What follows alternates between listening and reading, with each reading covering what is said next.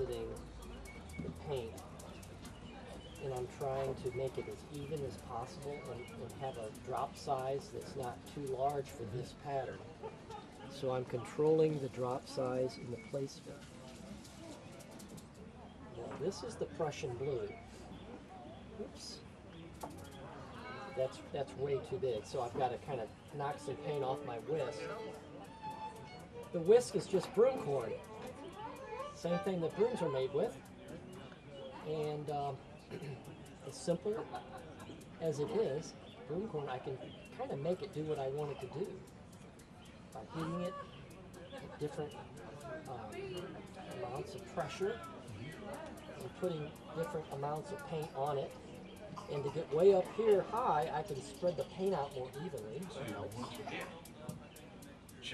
So that's about right. I'm going to knock some small drops in between, and now I'm going to bring a rake into this. So the rake, I'm going to use the thin rod rake. It's very thin rods of stainless steel. I'm going to pull through the water.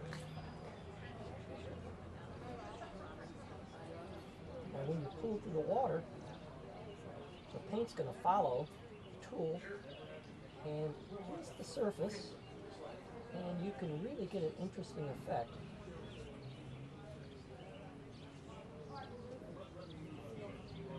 Gotta be careful though, if you move it too fast, it'll keep going and move beyond the point at which you're trying to achieve that pattern. See there, just very carefully.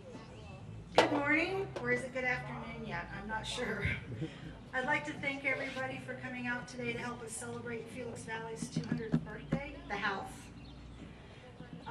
We're just here wanting to have a good time. Everybody have fun and just celebrate with us. In a little while we're going to have fiddle music, then a straw mat. We've had our dulcimer player, and we're going to have bagpipes. Rick Thumb is a really great dulcimer player, so I hope we get him back up here for several more rounds. I would also like to present the militia, but first I'd like for Jim Baker to say a few words. Jim Baker was here 28 years. He took care of this house, and now it's mine. But I want him to say a few words about it. All the way into the late 1800s. Thank you, Donna. It's a pleasure to be back in St. Genevieve, as always, and an even greater pleasure to be back at the Felix Valley House in the back porch. This is a place that's special, dear to my heart. When you're here for as long as I was, you feel like Felix and Odile are your friends, your neighbors, your parents, whatever. But I think you will all agree that St. Genevieve is a marvelous, marvelous place. Preservation here is kind of an unparalleled thing, and we are fortunate that organizations like the Department of Natural Resources in the state of Missouri take this preservation seriously and make places like this open to the public and available to be interpreted and understood and enjoyed. So it's a real pleasure to be here on the 200th anniversary of the construction of the house. I want to just point out, since maybe some of you have been through on the tour, some of you might not, the house was actually built by a gentleman whose name was Jacob Phillipson. We need to make sure he gets his due. He's the gentleman who had the foresight to build the house for his business and residence back in 1818. So we owe him a big debt of gratitude. And of course the Valle family carried the house on through the rest of the 19th century. Then the Rozier family here in St. Genevieve brought us up to 1970 when they were kind enough to donate the house to the state of Missouri. So we owe all those families a big debt of gratitude for making this place, preserving this place, and allowing it to be part of the state historic sites system for the state parks. I want to thank Donna for inviting me back to your big celebration, and show my appreciation for her for all the hard work she's done to continue to develop the historic site and make it what it is today. We owe her a big round of applause and a big debt of gratitude. Now you understand Donna's going to be a busy lady, and I don't know if she realizes this in the next few years, but the 200th anniversary of the Shaw House will be coming up for 2019.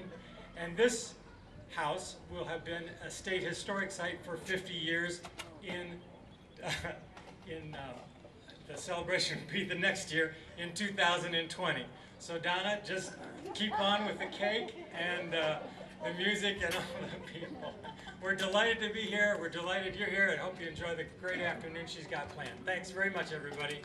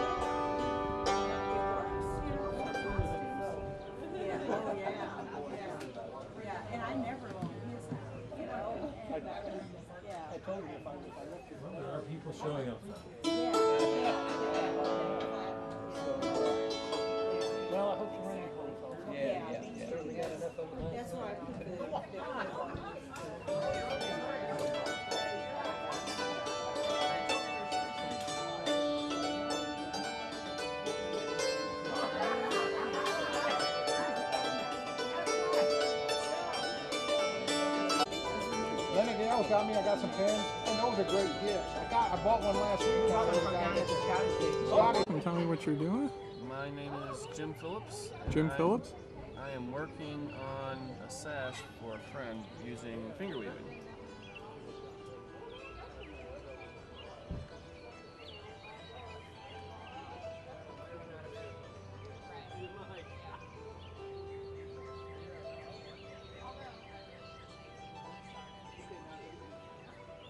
How long have you been doing this, Jim? Since I was 18. Is that right? So, the better part of... Well, don't give it away now. 26 or so, 30 years, I guess. That makes me feel old.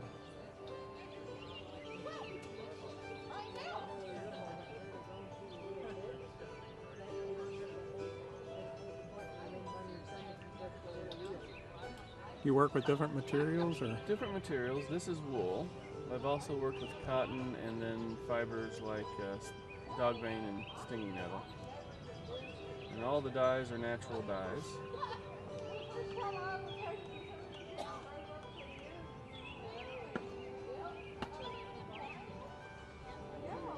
So you're working with how many different colors in there?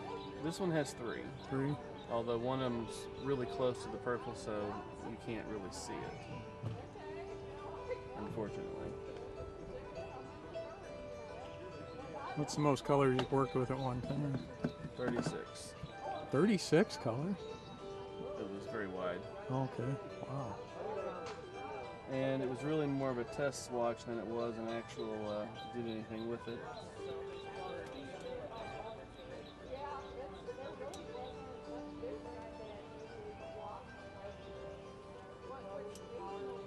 I will admit that that particular one got me very frustrated and I walked away from it.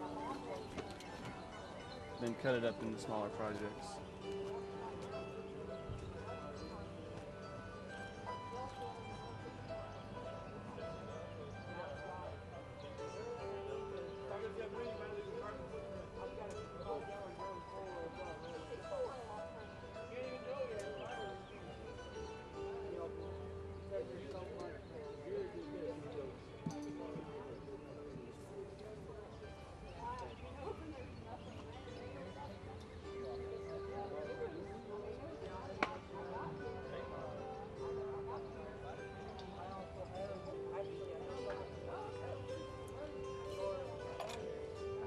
With this, you don't have a loom, so you have to maintain the downward tension and the string tension at the same time, or else it gets very lumpy.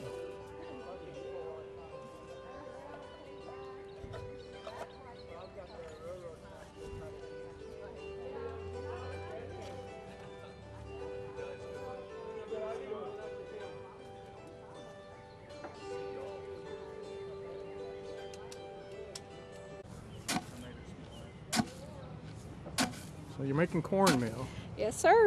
Trying to make some cornmeal and hopefully have enough maybe by the end of the day to make a pan of cornbread with. So we'll see how it goes. What's this instrument you're using here? It's actually called a corn pounder. It's like a really big version of a mortise and pestle. Oh, okay. So, and this is what they would have used a long time ago before they had grist mills to make their cornmeal with. Before this, the Native Americans would have used saddle stones to grind their corn with, and then the corn pounder came along, and then the next thing was a small kind of personalized set of millstones that people would keep on their farms that was called quern. And then after that, they started building big grist mills like where I work at Bollinger Mill. Okay. And people were thrilled when grist mills came along because they were able to take their corn or their wheat to these grist mills and work a deal with the miller, and the miller would charge what they called a toll, and that was just where they would keep a portion of the finished product. And it worked out great because the miller could turn around and sell the toll for payment. And it worked out great for the farmers because they weren't having to grind their corn at home by hand anymore. So the grist mills were really, you know, a godsend for farmers. And of course, you know, now we have it so easy because we can just go to a grocery store and buy a bag of cornmeal or buy a bag of flour. But, you know, sometimes we kind of forget that it took a lot of work, you know, just to, you know, get through everyday life back then. So, Where's the Bollinger Mill located? that is located in Burfordville, Missouri. It's in the western part of Cape Girardeau County. Okay. And we have the Bollinger Mill. They finished construction on it in 1867, but the foundation actually dates from an older mill that was built in 1825. That mill actually got burned during the Civil War. Oh. And we also have the Burfordville Covered Bridge there. There's only 4 covered bridges left in the state of Missouri, and the Burfordville Covered Bridge is the oldest one. So.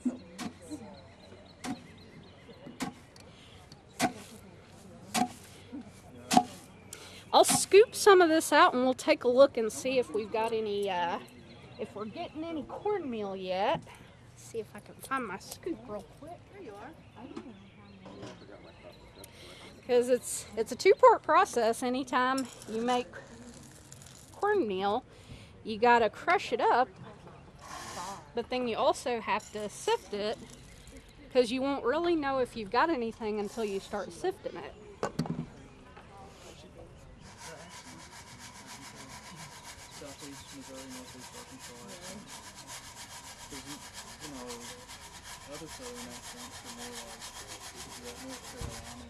Alright, we'll take a look. Well, we've got a little bit. It's not much, but you know, it takes a while before you get enough. Wow. But you can kind of see in the screen, you know, we're busting it up, you know, we're getting these cracked pieces, which, you know, this is getting toward cracked corn, which was great to feed your chickens with. So, and sometimes people will come to mills for that. So, but it's a slow going process, but you get it eventually, and it really makes you appreciate, you know, just being able to go to the store now and pick up a bag of cornmeal or a bag of flour. So Great, thanks for your time. yeah, no problem.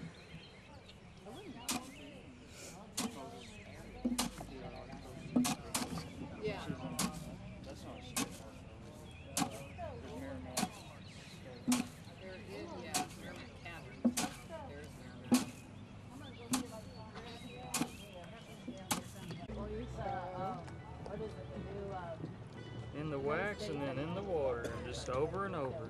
Oh yeah, everybody's been coming out, you know, now that the weather's Rinse and repeat, huh? Yes, sir. Just, and of course, you know, all the wedding applications for the year starting to roll. About 10 minutes out. later, That you'll have a takes up candle. bunch more time, so I'm always Sometimes it does. processing wedding applications like every day. It seems like this time of year. So How hot is this over here? Right now, it's really warm. It's boiling.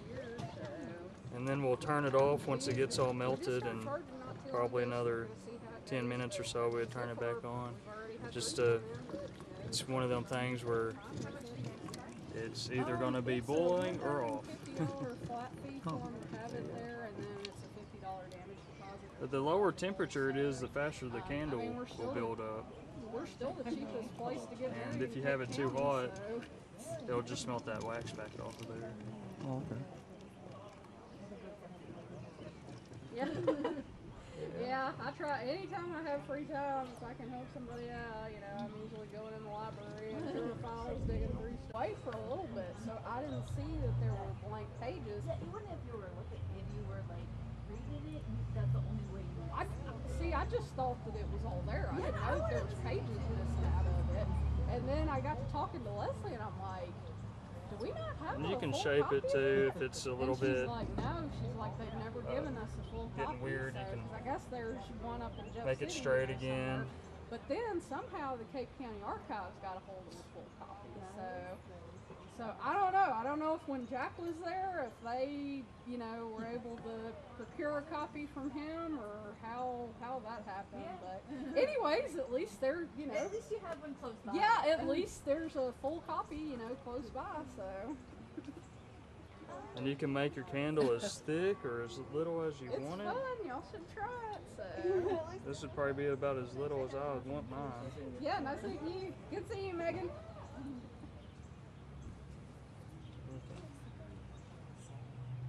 face. That is Chelsea. She's one of the seasonals up here at Valley. Yes, she's the one who's kind of getting the stream. Yeah, I get. Yeah, 'cause I Done? think her and Donna usually come. Yes. So.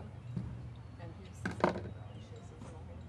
Oh, the one in the green shirt. You got you a candle. That is Thank you. Megan. She Thank you. I don't know if she's working. Hook on a contraption like that, I would do a cook. How are you? What are you mixing up there? Cornbread. Cornbread.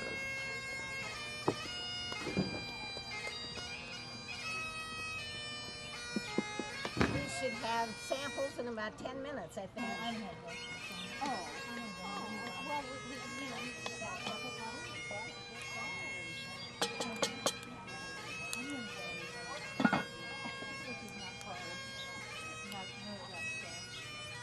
Well, well, what is the banana? Well, I was gonna see. Isn't it? Hi, Jen. Hi. Want to tell us a little about the pens you have here? Sure. Well, all of our pens are made by Mary Thrasher from Thrasher's Turnings. We have a wide variety of pens available today, as well as for special order from our Etsy site. We have a custom olive wood pen made from Bethlehem olive wood. We have several bolt action pens that are made from 30 caliber bullets, and actually have a bolt action with a rifle accent. We also have several lever actions pens. We also have one from the Civil War that features several different pieces from Civil War guns. We have several different pens in honor of Masons, policemen, firefighters. So And blonde. we have a wide variety of pens. We used to raise them. And, What's this one in the case here? This is a deer hunter pen. So this is actually like a deer trophy, and then this is actually made from real deer antlers. Oh, okay. And then a little rifle case to... Oh, super. Thank you for your time, Jen. Oh, no problem. Hi, Michael. Tell us a little bit about yourself and your hobby. Well, it's become my business now. I've got a long time interest in black powder weapons, especially percussion military weapons, and I've started working on them. And I do restorations. I accurize or make more authentic reproduction muskets mostly for Civil War reenactors, and collect them as I go along. This one I was going to show you is, this is a horse pistol, so it's a muzzle loader. Kind of hard to load on a horse, right? Well, pretty ingenious. You put the rammer on a swivel, so you don't lose it. So you can fire, they're single shots. You can fire it, ram a new round down in there. Whoops, let me get that set right. And you're ready to go again. These are all percussion weapons. They were the successor to the flintlocks. In fact, some of these, for example, this 1806 has been converted from a flintlock to be made into a percussion. And that was fairly common. You find a lot of 1816 Springfields that were also converted to percussion, where they saw the pan off for the flintlock and then put a percussion cone in there and reissue them. The percussion system was more reliable, predecessor to the system we have now, which uses the cartridges, the brass cartridges, and the primers, which you started seeing at the time of the Civil War, or even before. For example, this one is a pin fire, has a brass cartridge. This was French in design. It comes out around 1835 or so. You could find pin fires through the 1870s. And if you notice, it has a brass cartridge, but it's got this little pin sticking out. That's the primer. So in a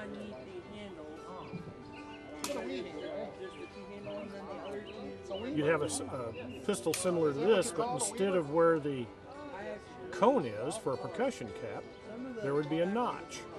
And you would place the bullet in, and the primer would stick up through the notch, and then the hammer hits the primer. Pretty ahead of its time. Because this comes out when flintlocks are still being used. For example, you get into the Mexican War, you still find a lot of flintlocks being used by the U.S. Army. But you also find things like this. The 1841 Springfield, otherwise called the Mississippi rifle. It got its name because Jefferson Davis, who became President of the Confederate States, led a regiment of Mississippi soldiers, and they were armed with 41 Springfields. And it kind of became known as the Mississippi rifle. And you can see it's percussion. Mm-hmm. So it was being used at the same time with the flintlocks. By the end of the Civil War, the percussion system is fading out. There's more and more cartridges being made. For example, here you have a 52 caliber Spencer. You can see it's a metal cartridge, and it's very much like a modern 22. It's a rim fire, in that the paste for the primer is in the rim, and wherever it's struck, it detonates the powder inside. And so shortly after the war, the Army goes to breech loading metallic cartridges. For example, with the Spencer was one, the rolling block rifle,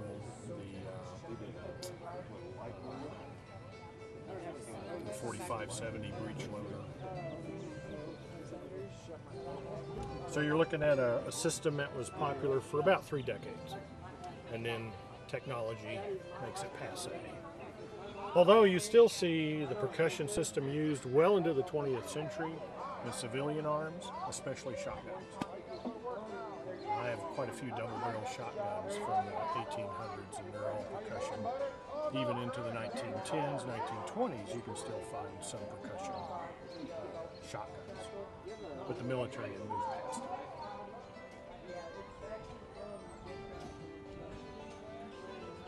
This is my infield. We were talking about infields. Show you kind of the differences in it. Well, one, I've got a set of stamps. This is a Birmingham. And so I put the maker's name, an acceptance stamp, Birmingham Small Arms Trade. Took the modern markings off, stripped the bluing and rust blued the barrel. Stripped the lock plate, has proper stamps on it, which are incorrect on the Italian ones. And installed some original swivels. Don't have one up there. And this is an original snap cap, although it did have leather on it. The leather's gone. That would allow the hammer to rest on the cone without damaging it.